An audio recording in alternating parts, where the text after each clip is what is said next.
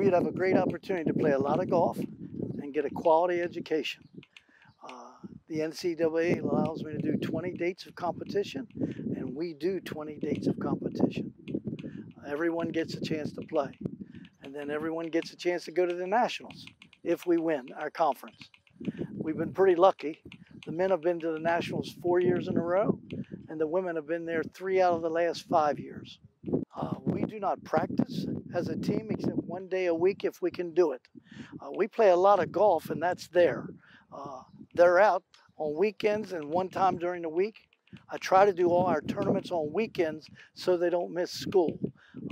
Academics are very important to me because you're going to have a lot of fun playing golf, but you got to have a career when you graduate to fall back on. And you can play golf all your life, but you got to have a career. So grades I check on.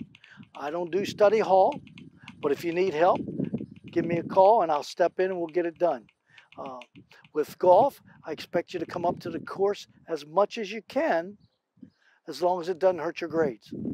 But you must call the course and find a time when it's available. If you want to just come up and practice, you got the putting green, and then you got our new short game area that we just put in. And that's pretty impressive. I've been at Stevenson for 25 years. The thing that I think is the best is there's 5 things. One is location. We are in the metro area. You guys and you girls, you guys coming in and the girls coming in, you're young adults. There's a lot to do here in Baltimore. You're 45 minutes to an hour from Washington, D.C., Georgetown.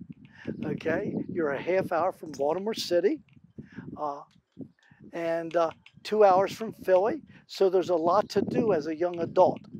But being in the metro area gives you the job market. You have a chance to have a great career here finding a job.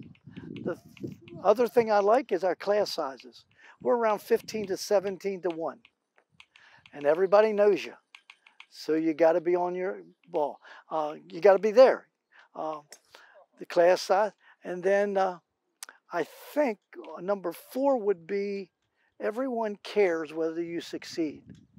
It doesn't matter if it's a facility guy, another teacher, another coach.